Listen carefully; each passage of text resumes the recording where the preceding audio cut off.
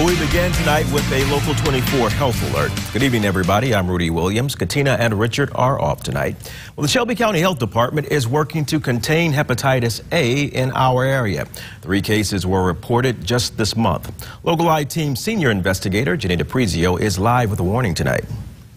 Yeah, you know, this year almost 500 cases of hepatitis A have been reported in the state of Tennessee. The majority have been in Nashville and Chattanooga, but now it's here in Shelby County.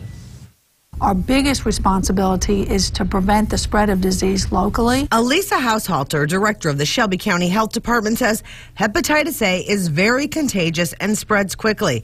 Symptoms can be similar to the flu, but more severe. I think the important thing around these 3 cases is that we know that there's a multi-state outbreak that began in California probably several years ago and is spreading through the rest of the United States. Haushalter says the Shelby County cases are not connected to each other, but all 3 had traveled to parts of Tennessee with high numbers of infections. The majority of cases have been in Nashville and Chattanooga.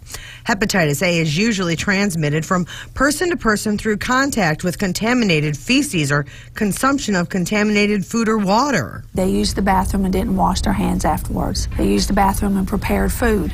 They used the bathroom, didn't wash their hands, and touched somebody else. So those are the ways that it spreads, so it can be spread fairly easily. This year, there's also been an outbreak of hepatitis A in Arkansas, particularly the Jonesboro area. While that's closer to Memphis than Nashville, the Arkansas cases are not connected to those in Shelby County. My understanding is some of the cases in Arkansas actually are a different strain than the strain that we have in Tennessee. So we've actually been watching both, and the cases that we currently have are linked to Tennessee. Now, the health department is giving out free vaccinations for some at-risk populations. I'm told the way to prevent catching the virus is wash your hands a lot. Jenny DiPrizio, Local 24 News.